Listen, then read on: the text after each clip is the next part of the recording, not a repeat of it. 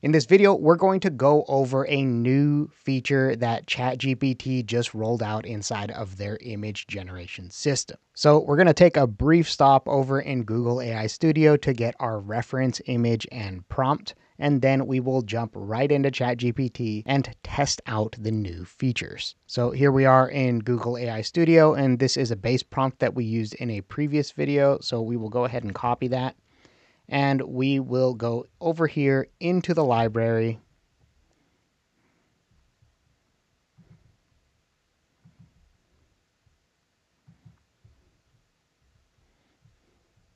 Okay, now here we are in ChatGPT.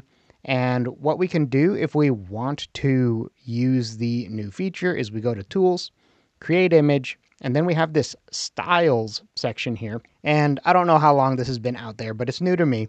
So we're going to go through it.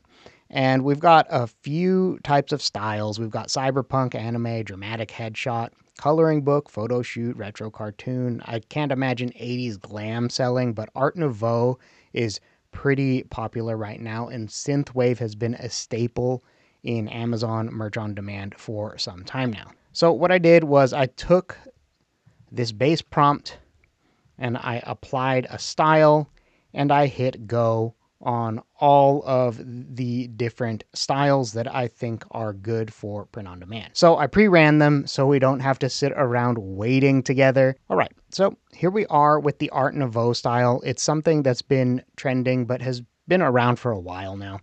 And it has been selling pretty well on Amazon. And we've got this image here.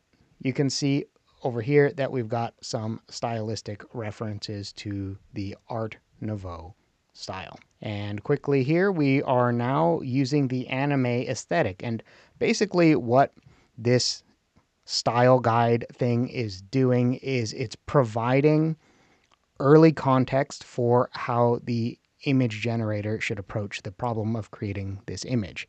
So we've got this anime style one. It's very kawaii and it would appeal to a pretty wide audience. So this is a good take. And here we are with the 1950s cartoon style.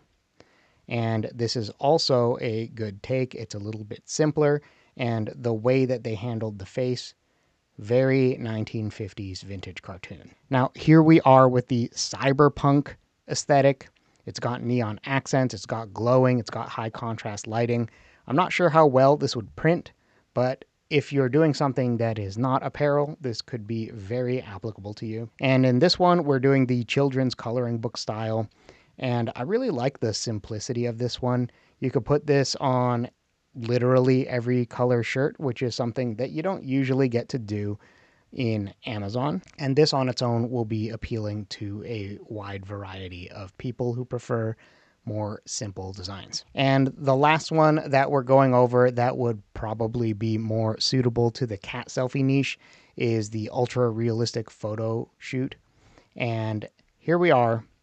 And this is obviously not optimized for apparel, but I wanted to see what it would do with that option. Okay, well, I know that was a very quick video. It's not really something that requires a ton of explanation, but I wanted to make you aware of the fact that you could use some of ChatGPT's new built-in style guides in order to take your image generation in different directions, all within the interface. So in this video, we basically scaled one prompt and we moved it across different styles. If you want to learn how to use a free tool to take a prompt and scale it across different themes for more unique designs, then I would check out this video over here. Thanks for watching, and I will see you in that video.